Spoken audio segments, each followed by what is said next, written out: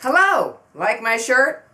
Mercury retrograde. It's still retrograde this week as we give you your Read the Stars weekly horoscopes at work for the week of February 17th through 23rd, 2014. As Mercury retrograde goes into yet another week, we remain a little bit at a disadvantage in terms of communication, telecommunication as in computers and phone wires and all that kind of stuff, travel, all the things that have been more than a little bit affected over the last week and a half or so. This is going to go on this week and then into next week, and then we're done for a while. Please be careful in all of your dealings. This week, otherwise, not so bad. But I think that it's going to be better for those who have a more creative approach to life. It isn't about your ability, even it's about your approach to life.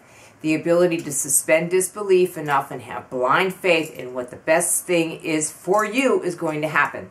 I say this because we have the sun moving into Pisces. This is going to take place on Tuesday at about 1 o'clock in the afternoon. And just before that, though, not such a great day. We'll talk a little bit more about that as we go through the week day by day. The end of the week also very imaginative, and that's the end of the weekend. So let's begin by talking about Monday. The Virgo moon splashes on into Libra at about 1:23 p.m. So the morning is going to be kind of one of those lost mornings, that kind of thing. So just take it easy. Don't get too hung up on your plans and be ready to shift as quickly as you can. With the Libra moon, once that kind of comes in, people are a lot more understanding and willing to compromise. They're also not as willing to make definite decisions. So keep that in mind as you go through your business dealings. Tuesday, I am voting as being not the best day for actual business dealings because the moon is going to get caught in that big, nasty configuration in the sky with Uranus and Pluto and Jupiter. And Jupiter, when it gets into a fight like one that's going on between Uranus and Pluto, is sort of an energy that's going like, yeah, get him, kill him, yeah, get him, kill him. It doesn't matter, just so there's more activity, so it's sort of enlivening that whole thing. And that's why maybe things have seemed a little rough lately in the world. But with the sun entering Pisces, things will definitely get a little bit more spiritually oriented. People will slow down. This is the hope of spring. That's really what the sign of Pisces brings us. It's like, yeah, you know, we're sitting in the water kind of swimming in circles, but that energy that we're creating in another month or so is going to be spring. And boy, lots of us could really use that after the winter that we have endured. Wednesday, the moon remains in Libra. Goes void, of course, at 4:52 p.m. and into the sign of Scorpio at 10:33 p.m. Setting up a day on Thursday that's really quite excellent, particularly if you're working in the creative field. You're going to have the moon in a trine to the sun. This always allows the feelings and the will to work together very well. Neptune and Jupiter will also be involved now in this trine. Jupiter's busy this week.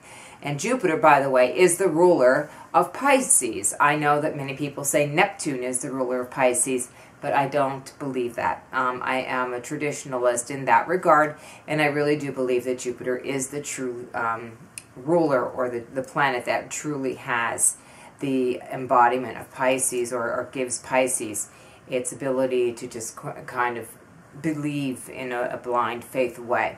And that's what Jupiter is good for. There's also a sextile to Pluto, which brings that little healing effect, or that thing of being able to heal a wound or heal a difficulty based on the desire to make changes. So Thursday, excellent for doing business. Go for it. Friday, maybe not so good. We'll have the Scorpio moon again, and the Scorpio moon is going to come into not only a conjunction with Saturn, but a transit where they're both sort of at the same latitude. So there's going to be this like, oh, well, this is what I feel, and somebody just coming down and crushing it. So be on your guard there.